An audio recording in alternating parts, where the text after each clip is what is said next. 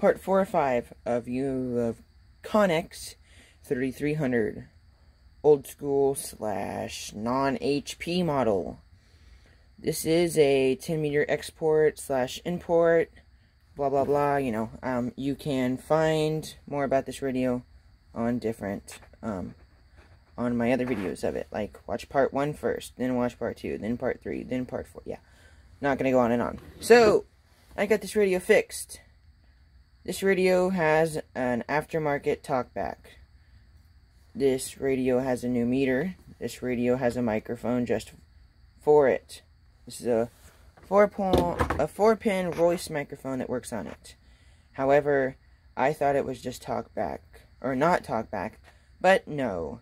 My D104 4-pin Cobra microphones work on this radio. Yep.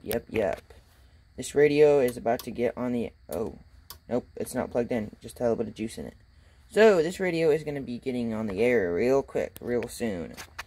This radio has echo, which I've covered in all the other videos. So, this has an aftermarket talkback, which I wish it had a switch, but it doesn't. So, we're going to be turning off the talkback real quickly. That talkback will be turned off, and there will be no talkback on this radio. This radio, however, now needs a tune-up, an alignment, whatever you want to call it.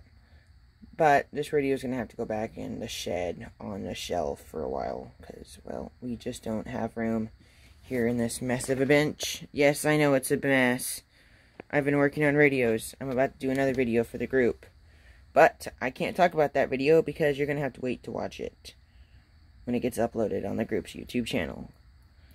Upbeat 88, Salem, Oregon. We'll be waving on our Connex 3300. Old school / non-HP model. Real quickly. Break.